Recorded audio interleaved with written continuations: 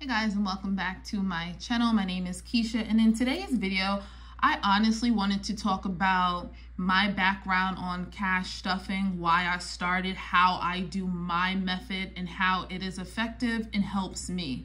And before I even get into that, I wanted to start by saying thank you to everyone that has subscribed to my channel. I posted a video, and I'll link it down below, of myself being a single mom saving $10,000 next year, and that video just got so much attention, so much engagement, so many followers. I've been on YouTube for almost 12 years, and that has never happened before. So I'm just ecstatic, I'm overwhelmed, I'm so happy, and it's just, honestly, it's just a great feeling to build a community on something that is like-minded, like other people, but also very helpful. So if you guys are new, definitely say hi down below, and I would love to chat with you. If you guys have a channel, or if you guys need any insight, definitely let me know down below, because most of the women that did comment say that they are budgeting. So let me know down below if you guys have a channel, and I would love to check you guys out. So in this video, I honestly just wanted to talk about my experience with cash stuffing. It has only been a few months. I started the beginning or the end of September. I was on YouTube surfing as usual, and I found a woman that was doing it, and I was just so into it. And at the time, I was really trying to get back into financial literacy, financial freedom, and I just went for it, and I have been loving it ever since. I do use 3 binders, as you guys can see here, as well as I do make a list. Now, this is just a pre-list that I just made, but when doing budgeting, and like I said, I am a beginner at this, but I am one that likes sections. And this is what works for me. Of course, you're going to want to do what works best for you. So if you feel like you need 10 binders, go for it. If you feel like you need more than what is on this list, go for it. But like I said, this is what works for me. And like I said, I'm a single person with a single budget, just trying to do things that really are important for me, and that works well for me. So I will say this, one thing that works well for me is having my checking account be my buffer. And with that being said, I don't leave much money in my checking account at all, because I know I'm going to spend it. So it is a hassle, but I tend to throw everything out of my checking account. And when doing so, if I do need something, it's either going to be in cash, or I literally have to go back to the bank. So I'm really trying to make it a hassle for me to spend my money so that I can save it as much as possible. Another thing that has worked for me is living within my means. Let's just talk about subscriptions for a second. I canceled about 90% of my subscriptions, because honestly, that's what's working for me in my budget right now. I literally just have Amazon Prime and my gym membership. I think I had like Hulu, I had Audible, I had, what else did I cancel? Just a whole bunch of memberships. I'm sure y'all know more than me off of my head, but that was something with cash stuffing and with just my budget. I feel like too much, like stuff was just pulling from every which way, and I didn't really have a grasp on it. And I also didn't have the few bucks for it, because when you add your subscriptions up all together, you guys should do it. It's like over $100 a month. So definitely wanted to get rid of that bill. And then what's been working for me is separating them. So as you guys can see on this list, and if you guys want to see me break down my budget, I can actually do that as well. Like I said, this is just a rough draft. There's no numbers on here or what I usually do or my method to budgeting. But if you guys want a separate budgeting video, definitely let me know.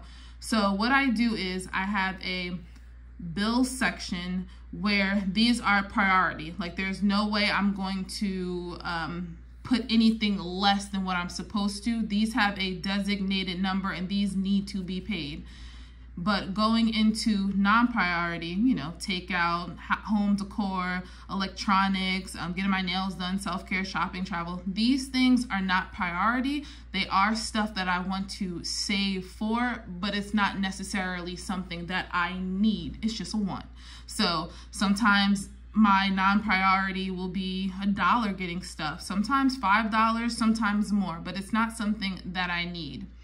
And then I bring it down to the savings category. Now with the savings, I know most people just have their primary personal savings.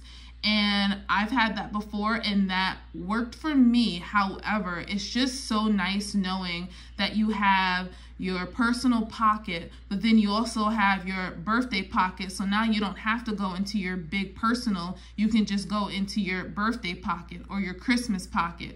Or your kids, well, you already know your kids should have their own savings account, but if that makes sense, I like to break it down into pockets. And then the new fun thing that honestly I found out with having a YouTube channel, or not YouTube, but cash stuffing and watching cash stuffing, was savings challenges.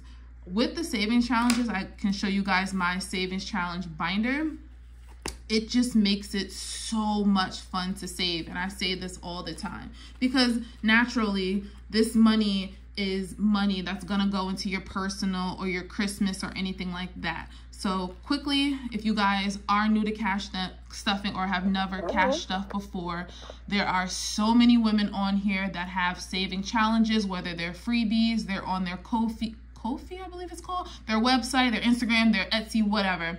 And what you do, it's just fun ways to save. For example, I bought all of mine off Amazon, and this is $1,000 savings challenge. So it's just fun to put your money in pockets each week or bi-weekly when you get paid, or honestly when you can, to save money. So I have a 1,001, I have a 702, I have a 52 weeks, I have a 30 week, and then I have some that are more realistic for my lower budget, which is a $30 one, a $50 one, a $150 one, and then we have a $300 one. And like I said, with these saving challenges, it just makes it a lot more fun to save your money, whether you're rolling a dice or doing a randomizer. It's just so many different ways that you can play your challenges, which I also love because it's your money, your way, and your decision. So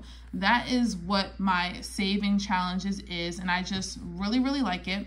So when it comes to the binders, like I said, I bought all of my stuff off Amazon, and what I just do is put compartments to my bills, my non-priority, and my savings. So for example, this is rent, and I stuff this when I get paid. And then this isn't necessary, but what I like to do is write down when I stuffed it, whether it's extra or it's the regular stuffing, when I take it to the bank, and it just helps me know what's actually in here.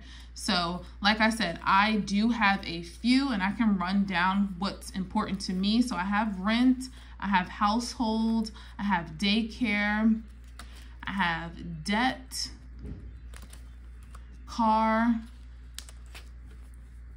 I think, is this one car? Okay, car, miscellaneous, and to the bank. So this is my bills binder, and that is what helps me so that I know where everything is. Everything has its own folder. Now, cash stuffing isn't for everyone, and you know, everything isn't for everyone. So yes, it can be very tedious. It can be very, you know, days on at a time because you have to make your list. You have to adjust it a few times, because what I do is, I can show you guys, I write it in pencil first, and then I go back and I finalize it, and then I have to get the cash, and I have to get the denominations and all that stuff. So yes, it is tedious. However, it's also effective. So I can show you guys one of mine, and like I said, my brain is really hectic, and this is what I do for me. It starts off neat and cute, but then it just gets really, really hectic. Like I said, I do get paid weekly, and what I do is, I started off with check marks, and then I didn't like how it looked because, I don't know, it wasn't big enough for my eyes. So I just started crossing it off, and that is what works for me. As you guys see, if something doesn't work out, like a transfer, or something needs to wait until a different deposit, or if I owe myself because I'm making change and I don't want to go to the bank, or what needs to go back to the bank, or how am I breaking down my withdrawal, keeping the bank, like it's a lot going on. But like I said, that is what honestly works for me.